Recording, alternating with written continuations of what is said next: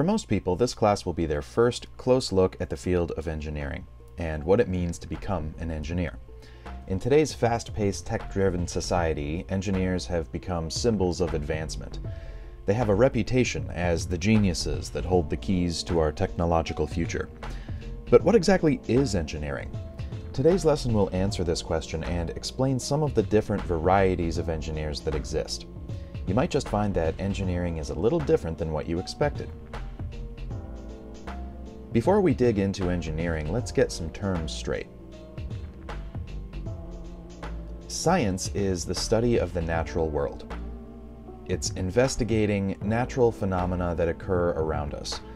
This is the study of the rules that make the natural universe work, and in general, these rules have nothing to do with humans. How does gravity work? How do the planets move? What are things made of? How do materials come together to make new materials? What goes on inside a cell? What about an atom? These are all natural phenomena that a scientist might study. Technology is the study of the human-made world. It deals with everything that humans design and build. This is a little different from science because technology is made for us, by us, and would not exist without us. These days, most people think of technology as computers, gadgets, electronics, and things like that. While this is true, it's only a small piece of the puzzle. Technology also includes all of our transportation systems, the structures we build, the products we design and manufacture, our medicine, and even the food we grow and eat. All of these things are constantly evolving and improving with technological innovation. Engineering is the process of designing solutions to real-world problems. It's the action of designing new technology. To do this, engineers need to have a command of math, science, and technology, and a whole list of other skills. They are the creative thinkers and problem solvers that make our most advanced technology possible.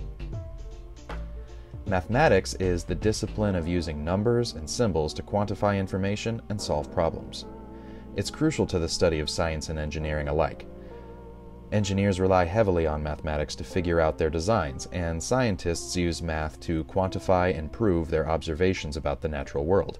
In fact, the difference between a scientific theory and a scientific law is that a law can be expressed mathematically and proven to be true. You might also hear the term STEM thrown around. The acronym stands for Science, Technology, Engineering, and Math, but what it really means is the integration of these disciplines, or the way we weave them all together to solve problems. It's a fitting term, since none of these areas is very useful without the others. So what exactly do engineers do? They design new technology. They improve on existing technology by finding the flaws in a design and working to remove them.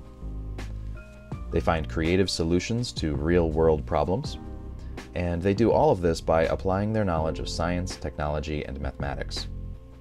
To sum it up, an engineer's job is to understand how things work and to use their imaginations to try to get things to work better. There are a lot of common misconceptions about engineers that people should understand. Here are some of the things that engineers don't do.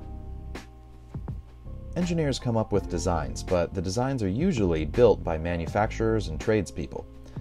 Other than bench-level prototypes, engineers don't normally spend a lot of their day doing hands-on building. Engineers are not the people who fix stuff. If you call a repair person to your house, or you bring your car into the repair center, it's not an engineer who shows up to do the fixing. A lot of kids think that engineers are the people who drive trains, and a lot of teenagers think engineers are the people who mix audio in a recording studio, but both of these professions are a little outside of what a typical engineer does. It's also important to realize that engineers are not the only designers involved with developing new technologies. Architects, industrial designers, fashion designers, interior designers are all types of design professionals that may have no engineering background at all. It's an important part of an engineer's job to work cooperatively with other types of designers to make a project into a reality. Let's take a quick look at some of the different engineering disciplines. This presentation is not a deep dive into any of the specialties. It's more meant to give you a snapshot of what the different kinds of engineering are, and to get your gears turning about what type is the most interesting to you. We can start by breaking engineering down into 4 major categories. These big 4 areas of engineering are chemical, civil, electrical, and mechanical. Most other engineering disciplines are a derivative or combination or extension of one of these. Chemical engineers apply the principles of chemistry, physics, and engineering to design new chemical materials or chemical processing methods. They are responsible for new and improved products such as fuels, nuclear reactors, medicines, vaccines, plastics, and other synthetic materials and textiles. Civil engineers plan, design, and supervise the construction of facilities. This usually refers to buildings, but also includes other kinds of structures or large-scale building projects like space satellites, launch facilities, offshore structures, bridges, highways, transit systems, dams, airports, irrigation projects, tunnels, water treatment or distribution systems, and many countless others. When you look at a picture of a city and you recognize it by its skyscrapers, bridges, or sports stadiums, try to remember that civil engineers are responsible for these structural wonders.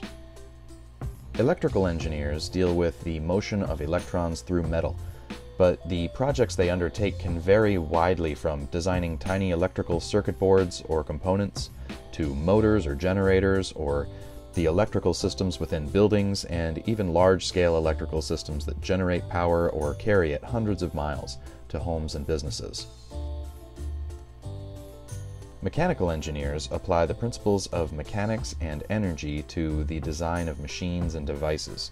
Usually we think of this as devices with lots of moving parts, but this also includes technologies that deal with heat transfers such as refrigeration or heating, ventilation, and air conditioning systems. Mechanical engineers must understand things like vibration and how it affects the function of a machine, or lubrication and the interaction between small parts such as gears and bearings that come together to make a complex machine work. Besides the Big 4, there are numerous other types of engineering disciplines that have spun off to fill a more specific role. New specialties are always emerging to fit new, more specialized niches in the workforce. Aeronautical engineering deals with flight and the movement of fluids through the Earth's atmosphere. Aerospace engineering deals with environments not found on Earth. Agricultural engineering blends knowledge of engineering with soil systems, land management, and environmental control. Architectural engineering works with architects focusing on structural integrity and safety of design. Automotive engineers design and build all types of vehicles, not just cars and trucks. Biomedical engineering bridges engineering, physical, and life sciences in identifying and solving medical and health-related problems. Computer engineering is the design and organization of computer hardware or software. Industrial and manufacturing engineers design systems for the manufacture of products. By researching STEM careers, you can find out lots more information about these and other engineering fields. Here's a few resources to get you started. Tallo.com allows you to build a profile to showcase your experience. Colleges and employers also use Tallo to seek out people with specific skill sets. So, if your profile includes technical certifications, educational experiences like this class, or skills such as proficient in video or web development, CAD design, or industrial robotics, this could help connect you with opportunities. MyNextMove.org is a great site for investigating careers to see what would be a good fit for you based on job outlook, salary, required skills, personality traits, and more. Rochester Institute of Technology also has a collection of career research sites that you can use to jumpstart your investigation into STEM careers. You can find these links in the description. Good luck!